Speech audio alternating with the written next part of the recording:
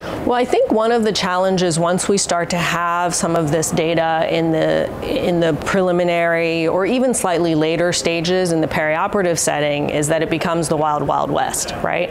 So it starts being employed and used all the time off trial, and that can really cloud our ability to make some of those refinements, like I mentioned, about when to give it and who to give it to.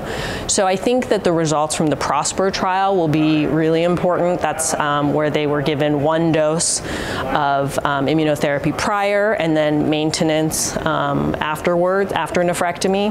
That will be really important to see the results. But I think that, you know, we should continue to try and identify data-driven ways to study this problem such that when we're putting patients on these therapies, we can be a little bit more informed and use it to create data that really drives outcomes, as opposed to just giving it to all kinds of patients or a really heterogeneous cohort where we're not really going to be able to see who derives the most benefit.